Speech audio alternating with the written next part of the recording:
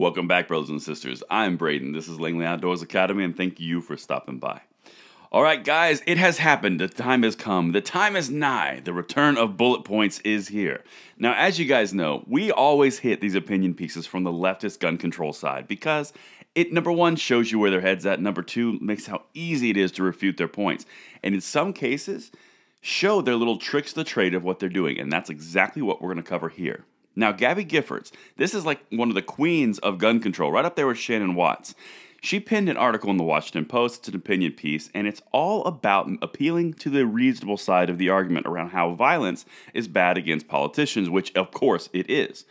But the way at which she twists it is she utilizes the stabbing of the UK parliamentarian into gun violence, but I want to show you how this works, and I'm going to refute it right on the cuff here. So let's dive in. It's linked in the description box below as usual, and I want to hear what you guys think because I know how much you guys like bullet points. So let's dive in.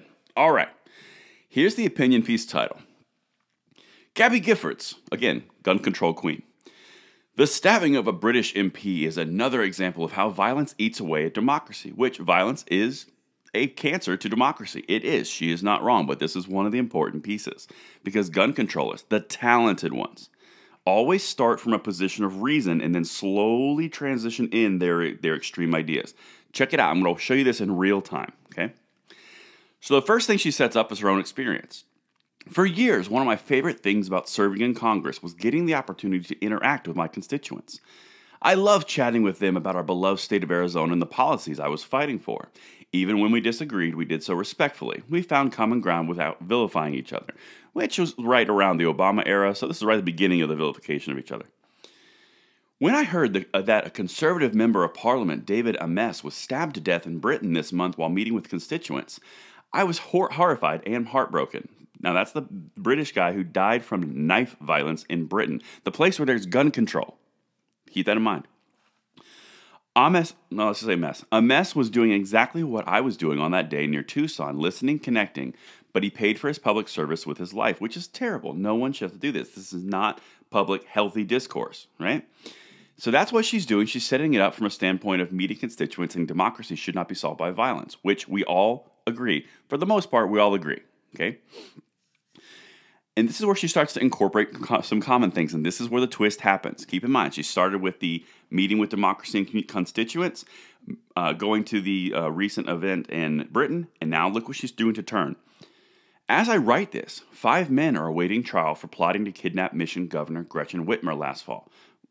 Okay, that's a little bit of a far cry from a stabbing to a attempted plot. But keep going, check out. And this is where we start to get the transition and the turn. There should not be a before and an after for elected officials. I completely agree. There shouldn't be. Like there is for Whitmer and like there is for me.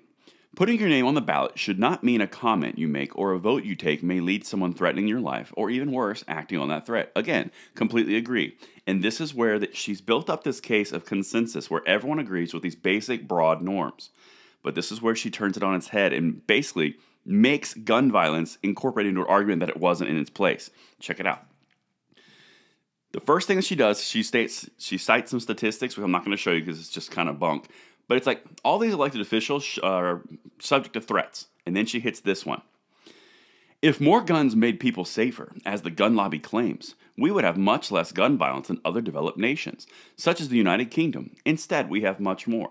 What she fails to mention is the United Kingdom is the highest of knife violence in the entire world. If you go back to those FBI statistics we just covered last week, there was a 100% increase in knife, fist, and other types of crime where guns were not present. The tool does not matter. We've covered that ad nauseum. But she's going straight after well, he was stabbed, so gun control is important in the United States. Do you see how it's kind of a convoluted twist? But she still arrives where she wants to, and they always do this, the talented ones. And this is the part that drives me insane. If more of the insurrectionists who stormed the U.S. Capitol had been armed on that event in January, I fear the outcome could have been much worse than it was. The district's relatively strong gun laws likely played a role in limiting the firearms brought into the Capitol. And here's what I want to hit on. Notice the words she used. If more people had firearms, it likely could have led to more violence. So those are two completely questionable statements, not based in fact, based in conjecture. but she's passing off as fact. Then she puts it as, well, Washington, D.C. has a lot of gun control, so therefore, gun control prevented armed insurrectionists. So people in your hypothetical here, people were storming a situation. They were taking over an entire capital of the United States, and they stopped and went, you know what? Storming a capital is not breaking the law, but gun violence would be breaking the law, so I'm not going to take my gun because there's gun laws, but I can storm the capital.